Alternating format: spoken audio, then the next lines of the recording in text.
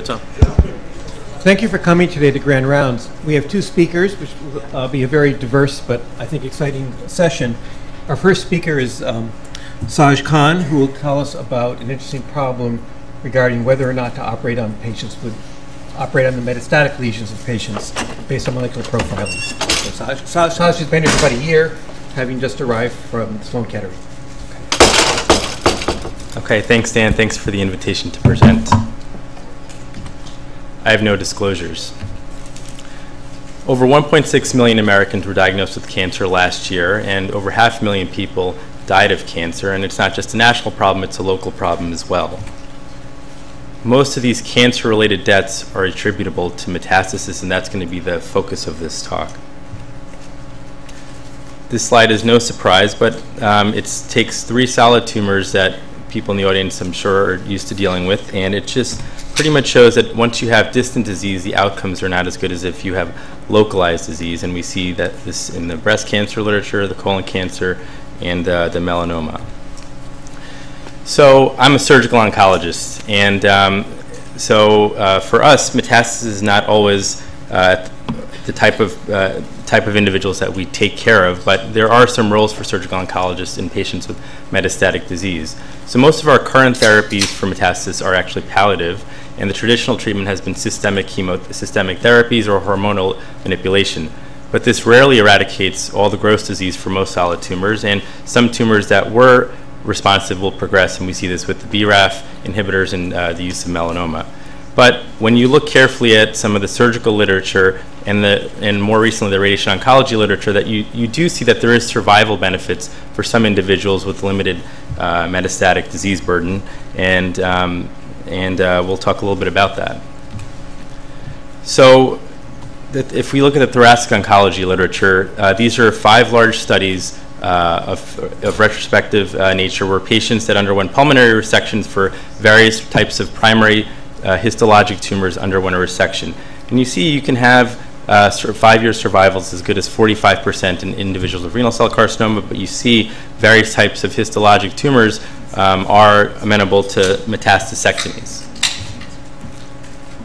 When surgeons decide whether or not someone needs metastasectomy, what we focus on primarily are clinical variables. And this is the largest study that I know of patients that underwent pulmonary resections for metastatic lung disease. And you see that if you have a single met or a long disease-free survival, those are considered favorable clinical variables, and individual outcomes are better than if you have more adverse clinical variables. But the point of this slide is just to talk about that, to mention that clinical variables is what is primarily looked at to decide if someone needs a clinical metastasectomy. Not only do we see this in the thoracic oncology literature, we see this in the hepatic oncology literature as well too. And these are 6 large studies of patients with colorectal cancer or liver metastases. The largest one, and the number of 58%, is seen by the study by Pollock et al. In 2005. So if patients are carefully selected, you can have good survivals for patients with colorectal cancer or liver metastases. This is a classic paper in the surgical oncology literature. This came out of Memorial Sloan Kettering in 1999, and these are some of the variables that are looked at, the clinical variables that are looked at to decide if someone needs a surgical resection or will not. And essentially there is a Fong score developed by the senior author here, Yuman Fong, and the more of these variables you have, the higher score you have and the higher chance you have for recurrence within 5 years. But the point of this slide here is to show that even though we resect individuals with metastatic cancer, and this is actually specifically colorectal cancer or liver metastases, a high proportion of those patients will recur. Over 50% of patients that undergo a liver resection for colorectal cancer or liver metastases will undergo an intrahepatic recurrence, and 60% that will undergo an extrahepatic recurrence as well too. So patients recur. So this lends to the question, can we improve patient selection for resections? And are we actually excluding some individuals for resections by just focusing on the clinical variables and not looking at other things, which we'll get into? So an overview of today's talk is I'm going to give some surgical oncology case examples of patients I've seen in the clinic in the last year. We'll talk about what oligometastatic disease is, what are microRNAs and how do they relate to oligometastasis. and will incorporating molecular markers to clinical variables will that better determine who to take to surgery? And that way we could get closer to answering the question of whether or not we should resect or not. So this is a patient I saw within the last year. It's a 64-year-old male with metastatic colon cancer, and this PET scan shows he has 2 liver mets, but he also had a little bit more disease burden too. He had portal lymphadenopathy. So the decision was made by looking at the clinical variables to initiate with systemic chemotherapy. And unfortunately, the patient had bad biology, and this is what happened on systemic chemotherapy. He actually had progression of his liver disease, and he also developed brain metastases. This is a second patient. This is a 60-year-old female who was treated with chemotherapy for 3 years, and she had colorectal cancer liver metastases. Her primary tumor was in place, and you see the liver met there and the lung met there. And we looked at the clinical variables, and after looking at all the clinical variables, we decided that this would be an excellent patient to be aggressive with surgery. And so we performed a staged operation with a pulmonary wedge resection, followed by synchronous hepatectomy and colectomy. And the patient's done quite well, and the operation was not that long ago, but she's been disease-free. So why do we see these favorable survivals in some patients with metastases?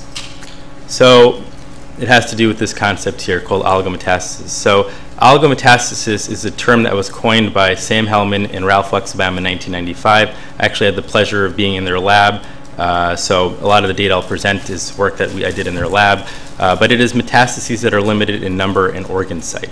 It's an intermediate state of metastasis, and it's before malignant cells acquire the potential to become widely metastatic. And the clinical implication of this is obvious, and we see this in our patients, is that you can perform potentially curative treatments for localized forms of cancer. Basically, there are 2 different types of oligometastasis. There's a true oligometastasis, which are patients that present with a synchronous lesion, like the patient I presented before with the colon cancer in place and a metastatic lesion in place, or metachronous presentations where a metastatic lesion presents in the form of recurrence. And there's also this concept of induced oligometastasis, and we see this a lot with the use of imatinib in patients with gastrointestinal stromal tumors that receive neoadjuvant therapy. There have actually been very few studies distinguishing the biology of oligometastatic from polymetastatic disease, and it's my belief that understanding the biology of this entity called oligometastasis will improve patient selection for local therapies. So the purpose of this slide is just to reinforce the point that metastasis is not a simple process. It's a complex process. Many genetic changes are required by a tumor in order to form a metastatic lung colony. So microRNAs, so we'll just take a sidestep and talk a little bit about microRNAs in the context of metastasis. So microRNAs, I'm sure there's experts in the audience on this. They are important things. So they're important for normal cellular physiology, but they're also very important in cancer cell biology.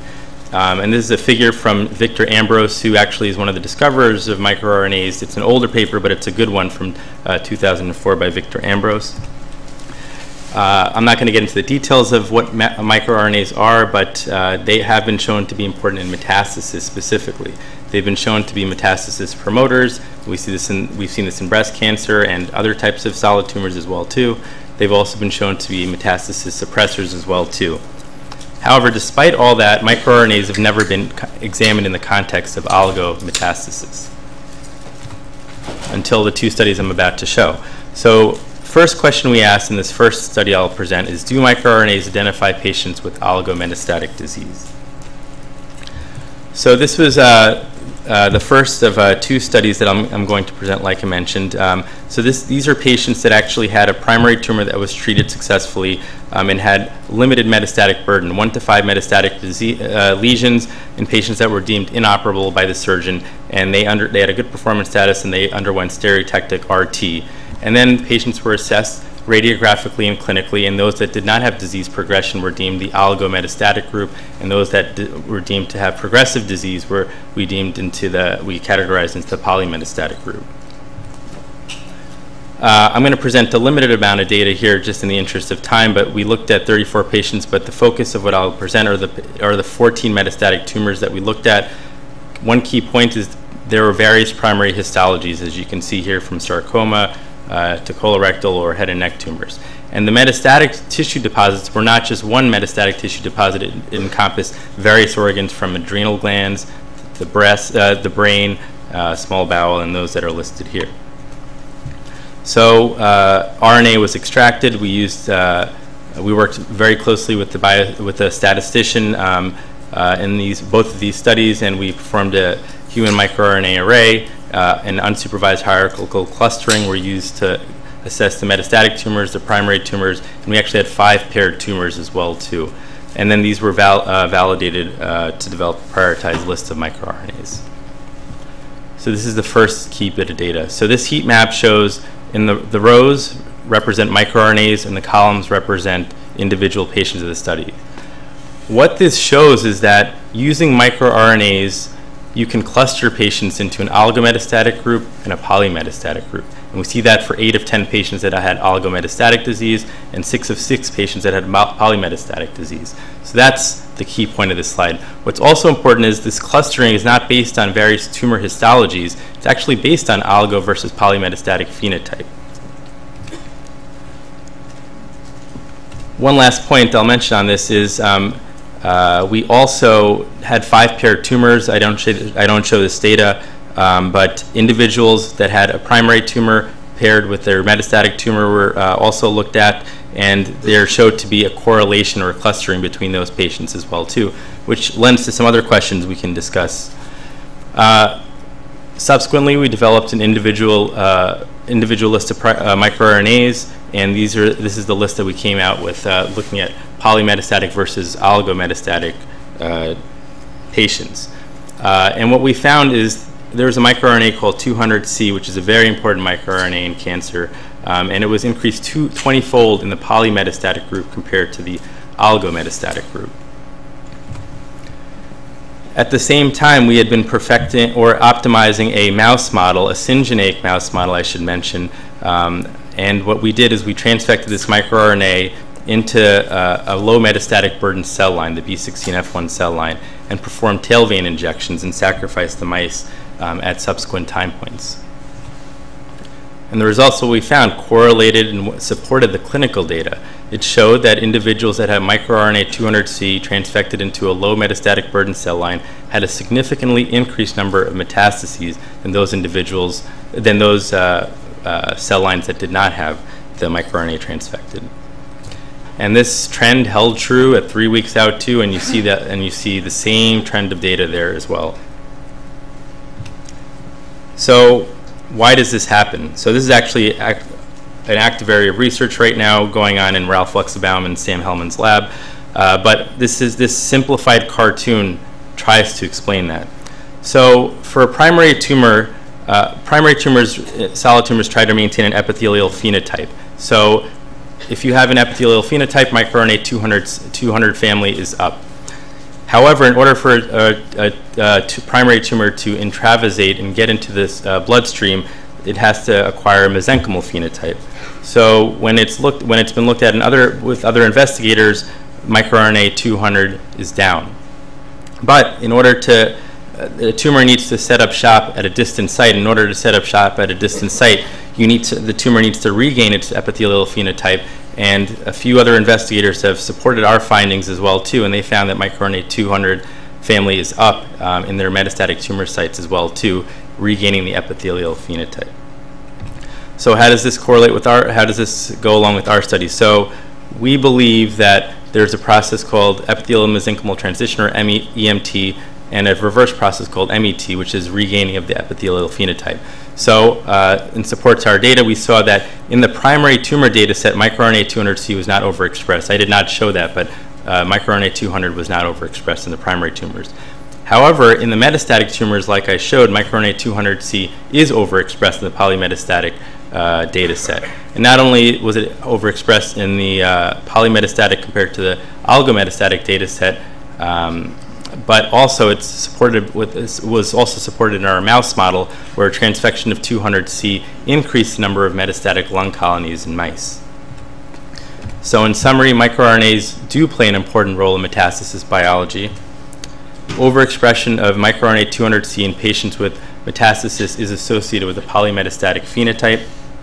Transfection of 200C into a low metastatic cell line changes the phenotype to one of high metastasis. And the data does suggest that miR-200C enhances metastatic lung colonization.